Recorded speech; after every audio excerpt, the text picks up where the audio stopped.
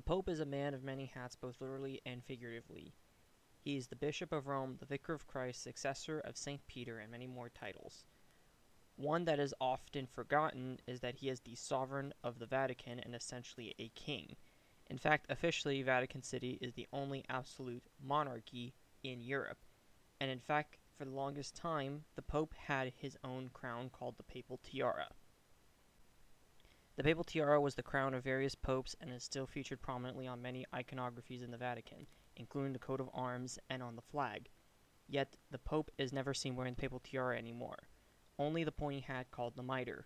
Mitres, unlike the Papal Tiara, are worn by all bishops around the world and signifies their rank as a bishop of a diocese, and as such, any iconography or political cartoon representing the Pope in the past would feature the Papal Tiara instead.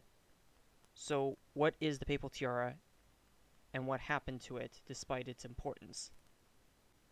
Starting off with its origin, it's unknown when the Papal Tiara was first introduced or by whom specifically, but it dates back to at least the 8th century, around when the Papal States were established. An early form of the Papal Tiara being mentioned in the Liber Pontificalis as being used by Pope Constantine called the Camelicum. This was a small cap of white linen that was a part of Byzantine dress code. However, when the first lower-tier tiara was used is only speculated to be the 10th century, and the term tiara wasn't used until the 12th century when describing the life of Pope Paschal II. The early depictions often show just one tier of the crown, rather than the three like the later ones.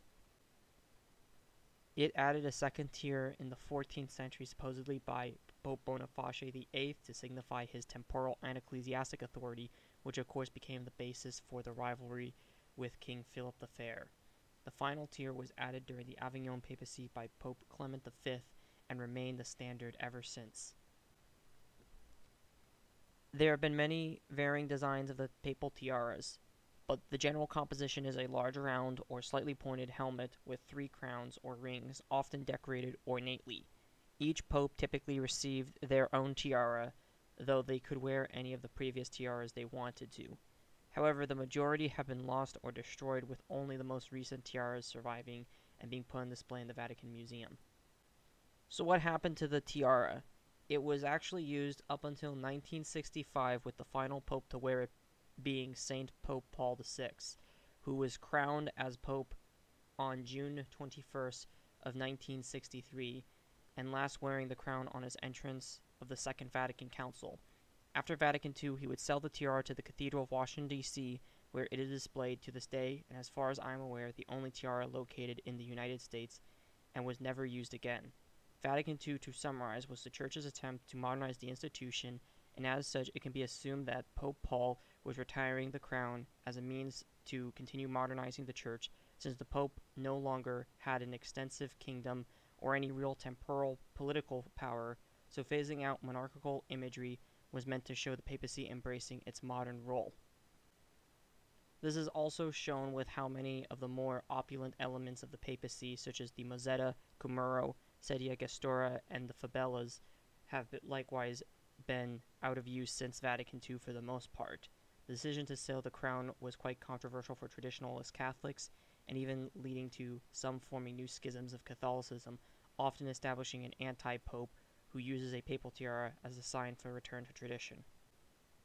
There was no official ban on the papal tiara, and the Pope could wear it if he chooses to, but the 4 successors of Pope Paul have opted to keep the crown retired, though Popes John Paul II, Benedict, and Francis all received papal tiaras from charities, but never used them. On top of that, Pope Benedict XVI opted to replace the papal tiara on his coat of arms with the mitre compared to his predecessor. And given Pope Francis's preference for a more humble and modest image, it's unlikely he'll return to use the tiara, though perhaps his successor will. What do you guys think? Should the papal tiara make a return or stay in the past? If you enjoyed this video, leave a like, comment, share, and subscribe, and I'll see you guys in the next video.